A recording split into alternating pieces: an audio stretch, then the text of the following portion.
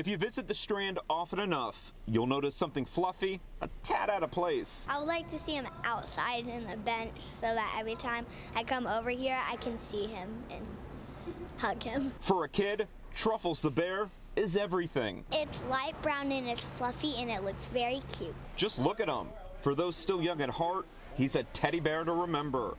And news about him being forced to stay inside isn't sitting right. He deserves to be outside because how many kids have walked down the Strand and thought, oh my gosh, it's the bear, we have to go inside. Galveston City Council passed a law last September banning owners from placing items in front of stores in this historic district. The goal? Make the Strand look nicer, more uniformed.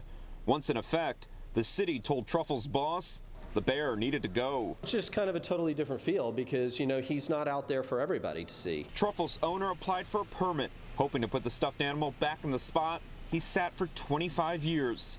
Here on this city bench, the decision is now in the hands of Galveston's Landmark Commission. Staff recommended to them deny the request and keep Truffles inside. I'll put it to you this way, as long as my permit gets approved, you know, I'm fine with it. You know, it's just one of those deals where I think it's kind of a common sense that bear is not offensive, he's not tacky, or he's not unsightly. It's a warm bear that, you know, everybody loves. The meeting is underway. We'll keep you posted on Truffles' fate. On the Strand in Galveston, Steve Campion, 13 Eyewitness News.